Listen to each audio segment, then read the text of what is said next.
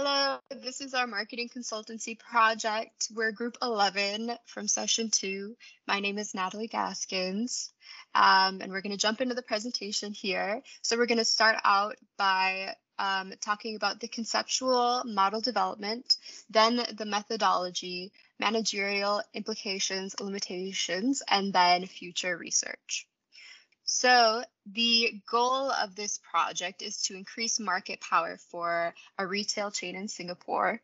And we aim to do that by understanding what contributes to consumer loyalty using a moderation model. I'm going to pass it to my teammate for talking about the conceptual model development. Alright guys, my name is Dowen, and I'm here to show you about the conceptual model development. First I will show you the reason why we chose the consumer loyalty as the V2C, which is the value to consumers. When you can see on this picture, when consumers have the loyalty to one store or one product, and what they will gain is first, better shopping experience, and second, the lower consumer switching cost, and third, more opportunity to gain discount or voucher. And this is not only what consumers will get, also the retail stores would gain first a better word of mouth, and second, a stable consumers flow, and third, a more convenient advertisement. After the process above, the satisfaction to the store would gradually transform into loyalty to the store, the consumer's loyalty to the store. More customers would purchase the product in the stores and that they are loyal to, and the store will gain more profits, which can be used to improve the consumer's shopping experiences and ultimately increase the customer loyalty. The process above can be seen, you can see in this picture, can be seen as a positive feedback circle. All of these explain the consumer's loyalty can be identified as the indicator to judge the stores whether it's good or not. Also, for the independent variables, just like what mentioned before, and for the first one, customers' satisfaction with the store, the satisfaction can eventually transform into the loyalty to the store, which can lead to a positive correlation to the loyalty. And also, the familiarity with the store brands can also make consumers be more aware of the stores with the brands they are familiar to. They will purchase more products in these stores in the end. And of course, in the end, it will turn to the loyalty to the store. For the last one, customers' product involvement. The customer's product involvement means customers can identify that which products are important to them and which product matters to them and what they really care about. The more products which is matters to the customers, the more they will purchase in the stores which have these products, and of course they will be more likely to be loyal to those stores. And for gender, according to the article and to the fact, the gender does not really have a linear relationship between gender and the customer loyalty. But there are some articles points out that when the people's gender would impact the participation of the retail stores, such as if one retail store have their apps and people can purchase products on their apps, and they will for the men's they will focus on whether they can have a highly efficient shopping experience, and where women will attach a greater value to the creation of a warm and effective relationship with the retailer. So these are my part here, and we will show you about the methodology. Thank you.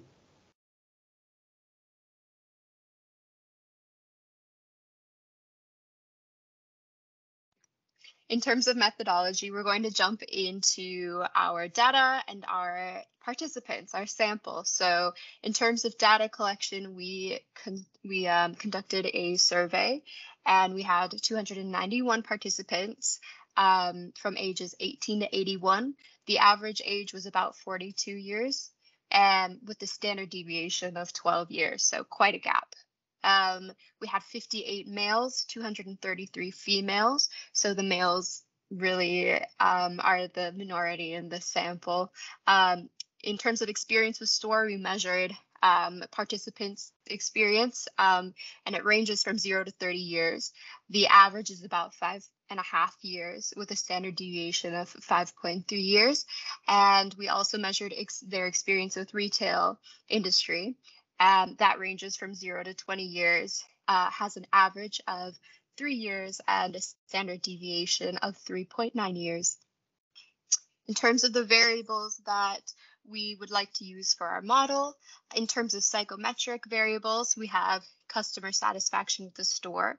The mean there is 6.32 or so, which means most participants are slightly satisfied with the store, with a standard deviation of 1.09, so it varies a little bit.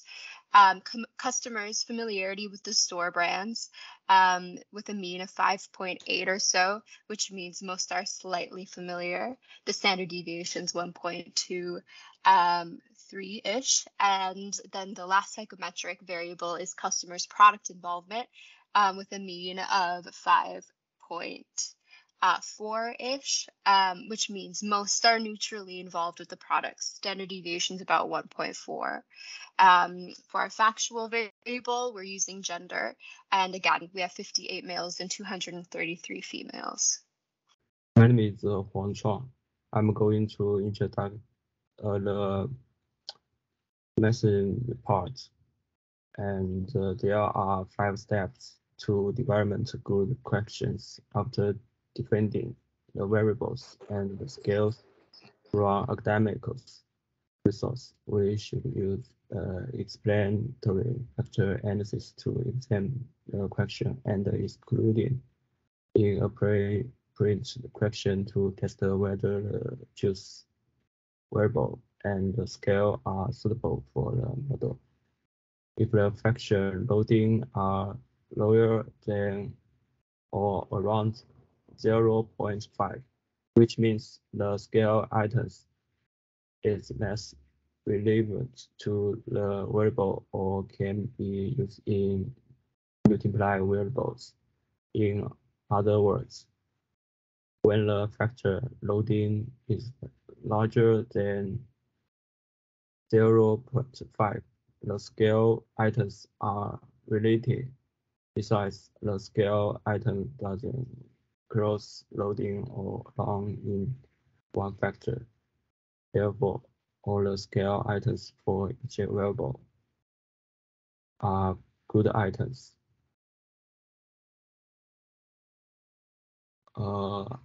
After excluding the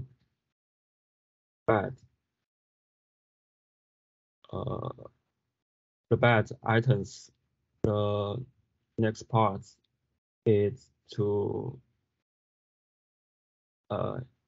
examine the reliability.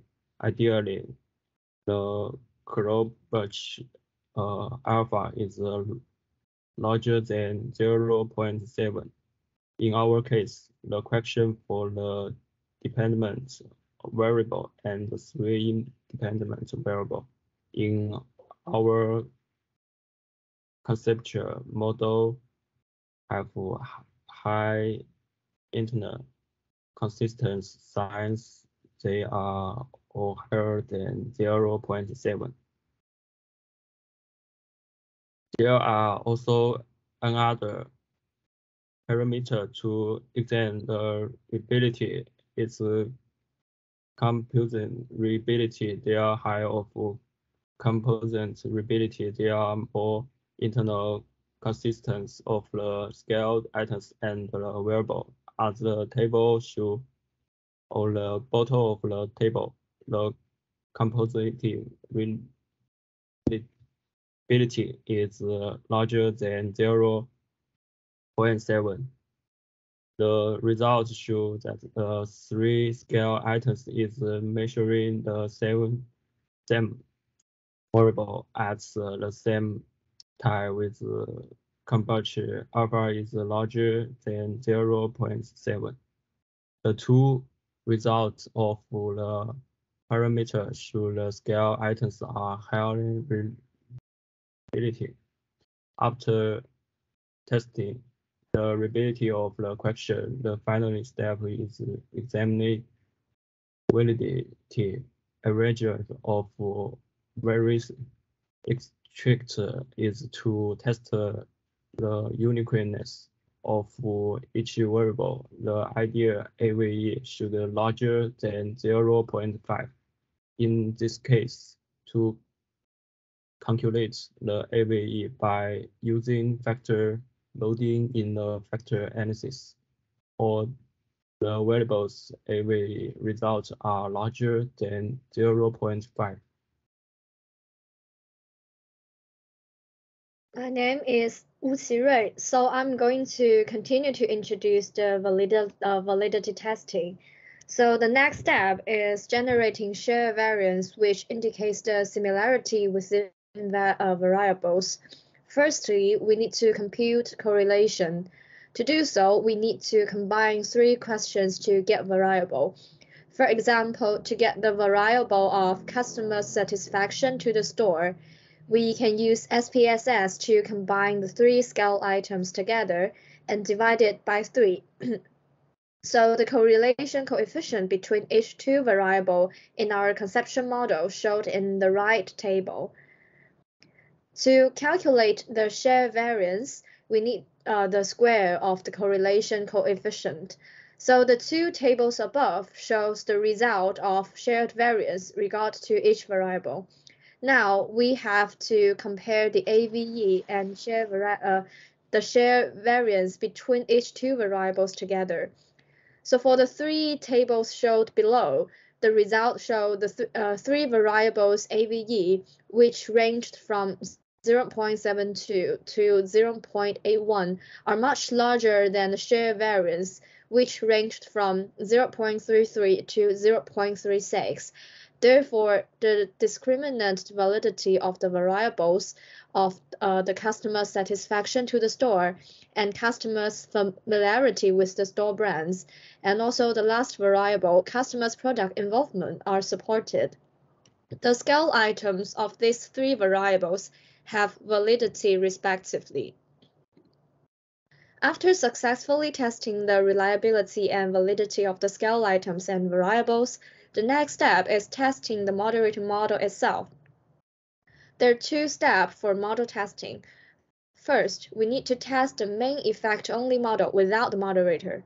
To do so, we have to conduct a linear regression analysis to see whether the customer loyalty as the dependent variable will move together with the 3 independent variables. The regression coefficient as well as p-value shows the significance of the customer loyalty and also the 3 variables.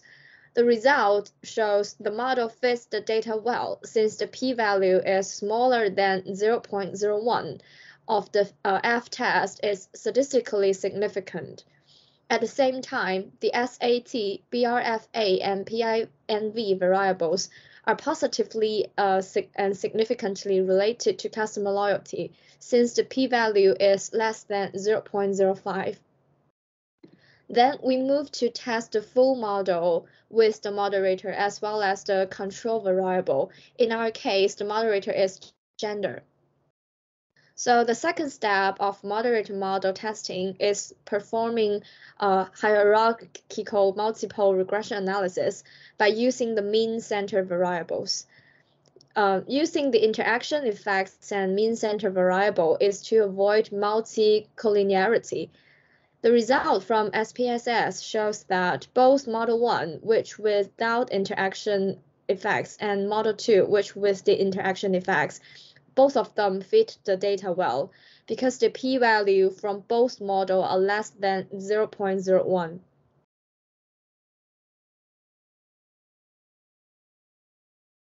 So it's Natalie again. To sum things up, we performed a hierarchical multiple regression. As you can see here, both models are represented.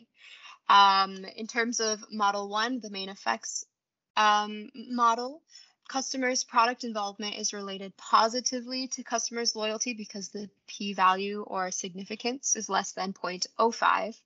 Customers' familiarity with store brands is related positively to customer loyalty as the p-value is less than 0.01. And the customer satisfaction with the store is also related positively to customer loyalty as the p-value or significance is less than 0.01. In terms of the second model or the full model, product involvement with gender is not related to loyalty. Customers' familiarity with store brands combined with gender is not related to loyalty as well. But customer satisfaction with the store combined with gender is positively related to loyalty since the p-value is less than 0.01. Negatively related to loyalty since the p-value is less than 0.01. The p-value is less than 0.01 even though the p-value decreased. However, the p-value is still larger than 0. Thus, satisfaction becomes weaker when the respondents are male, since the p-value changes from 0.817 to 0.239. So in terms of a recap of our key insights from running the models, in terms of the baseline model, all psychometric variables are positively related to customer loyalty. Gender is not related to customer loyalty. And then in terms of the full model, customer satisfaction becomes weaker if the respondent is male, which is about 20% of the respondents. And gender does not impact customers' familiarity with store brands or their product involvement. And now we're going to hop to managerial implications. Hi, I'm Zimoran. So it's my honor to be here to talk about how managers should increase consumer loyalty from the perspective of 4 variables. First of all, the results of our research show that increasing consumer satisfaction has a positive impact on building consumer loyalty. Managers can quantify consumer attitudes through behavior experiments. For example, establish an evaluation and feedback system, collecting consumer shopping perceptions through random questionnaires, additional rating facilities, and etc. Managers should also identify feedback consumers, interview them regularly, and give them gifts or vouchers. While this not enable consumers to actively participate in the evaluation, but also enables managers to optimize product and services quality in a timely manner. Secondly, consumers are more likely to accept goods from familiar brands. To do so, managers need to enhance consumers' interaction with the brand by promoting the brand culture in order to increase consumer familiarity with the shop brand. In the online channel, managers can enhance visual familiarity with the brand by posting memorable advertisements and celebrity endorsements. In addition, managers should pay more attention to increasing interaction with the consumers on social media and setting up offline salons regularly. So thirdly, managers can increase consumer loyalty by enhancing the product involvement in the process from design to the final part. So recent research has shown that the effect of product involvement on shop loyalty is moderated by product quality. It is also means that the consumers who are highly engaged with the product will seek out the quality of the product, which in turn will have an impact on consumer loyalty. While focusing on the quality of the product itself, consumers can be involved in the design of the product. For example, collecting new products slogans across the whole channels. So finally, our research indicates that gender as an important moderator has a significant impact on the consumer loyalty. Managers should pay attention to the gender characteristics of their consumers. According to the recent consumer behavior research, due to the different drivers of emotional attachment, male customers are more strongly driven by the competitive advantages of the marketing plan. While female customers are attached to the novelty, it should be emphasized how the plan offers male customers the opportunity to join the dominant group. For example, the gold memberships. As for female customers, there needs to be a focus on the personalization. For example, setting up women's shopping festivals and etc. In addition, Shiver's research suggested that attachments in the relationship may lead to a greater willingness to make sacrifices or investments for a romantic partner. So managers should adapt their product and marketing strategy in response to the specific times. For example, the limited packaging for Valentine's Day. And in conclusion, the differentiation to develop the correct strategy can have an undeniable positive effect on consumer loyalty. Hi, my name is Harshit Sharma, and I'll be talking about the limitations and the future scope of the model. First, the lack of attention to measurement error. This is because when independent and moderator variables are measured with error, the unstandardized coefficient estimates will be biased. Second, variable distributions are assumed to include in the full range of possible values. The data collected which do not represent the full range of possible scores of the variables under consideration that might exist in the data. Thus, researchers should attempt to capture the full range of scores of all variables involved in the analysis if that is not feasible. Third, unequal sample size across moderator-based category. This is for situations where the moderators are categorical. Possible researchers should strive to balance the sample size in each of the categories of the moderator variable and should try to collect similar propositions. Fourth, insufficient statistical power. Many studies lacked sufficient power to detect the moderating effects. As a result, many moderating effects can go undetected. Statistical power can be increased by using larger samples and conducting research in settings that control for extraneous variables. It is further recommended that power should be used to compute and report in the future studies to dispel the notion that the study is underpowered. Fifth, artificial dichotomization of continuous moderators. This problem is raised because of the artificial dichotomization of a continuous moderator variable in the analysis, which is commonly done through IBM SPSS. This is because the interaction after generation in IBM SPSS is relatively tedious. They argue such an issue will lead to the loss of information. It not only undermines the interpretation of the moderator, but also reduces the variance of the moderator variables. Sixth, presumed effect of correlation product term and its components. This signifies the correlation between the variables used in the model. Many researchers administer a procedure called mean centering to try to reduce this effect. Also, the fact that the results regarding interaction effect would likely remain unchanged regardless of the predictors being centered or not. Last limitation is interpreting first order effects based on models excluding product terms. This means that the interpretation of the lower order without including the interaction effects.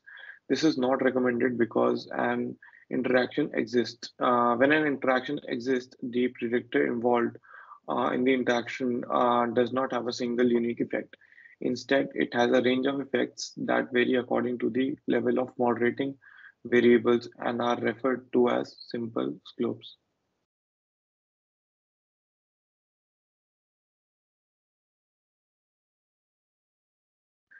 So the future scope of these model could be could have multiple applications such as influencer or social media marketing, for which attributes such as brand equity, brand loyalty, and brand recall value could be used to find the effect on such marketing campaigns. Next, e-commerce could be benefited by such model to optimize online customer experience for other emerging categories in the e-commerce market. Last, the moderation model can be used for international marketing to focus on important factors such as political risk and cultural risk before entering those markets. So that's our final presentation, and thank you for your time.